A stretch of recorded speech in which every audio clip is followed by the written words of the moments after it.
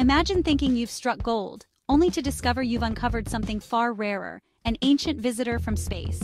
In 2015, Australian treasure hunter Dave Hull unearthed a nearly 40-pound rock near Maryborough. Convinced it contained gold, he tried everything, even a sledgehammer, to crack it open. But nothing worked.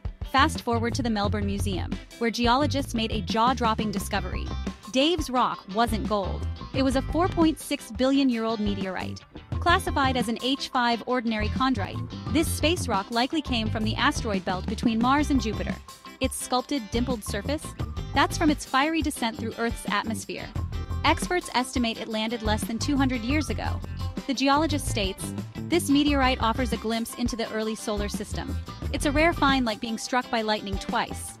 Dave thought he struck gold, but what he really struck was a piece of the cosmos itself. Talk about out-of-this-world luck. For more mind-blowing discoveries, hit that like button, share, and subscribe. LG News.